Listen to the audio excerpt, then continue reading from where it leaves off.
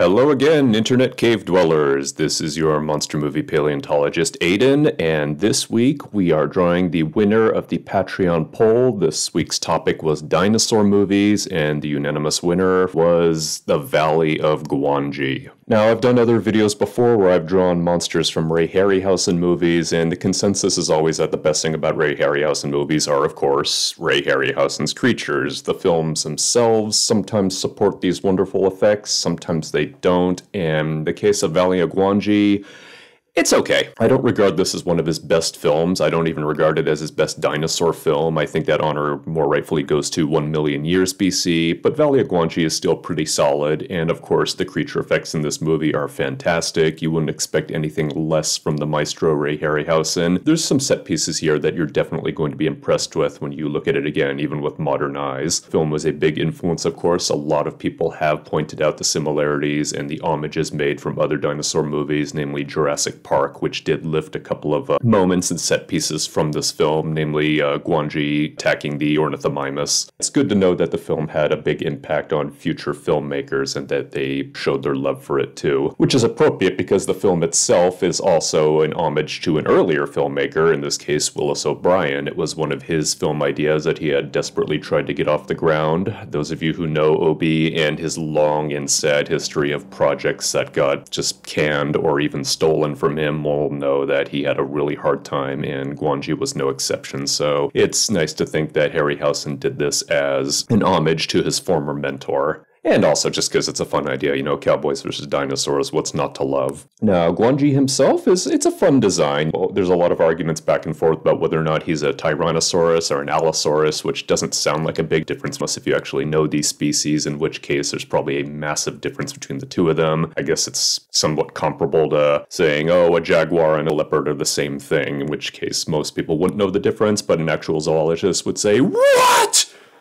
So in the case here, there's a lot of back and forth, but it doesn't matter. It's a big meat-eating monster, and it's pretty happy to kill as many people as possible, or other stop-motion dinosaurs or stop-motion elephants, whichever may be the case. Gwangi himself, he's a serviceable villain. Of course, you could feel sympathetic to an animal that's pulled out of its environment and made to perform in a circus. It's not going to have a good time, and it's going to make sure you don't have a good time by tearing out of its cage and killing you, which you're going to have coming if you're dumb enough to do that. So learn your lesson from the monster movie kiddies. Leave animals alone, even if they are stop-motion animals.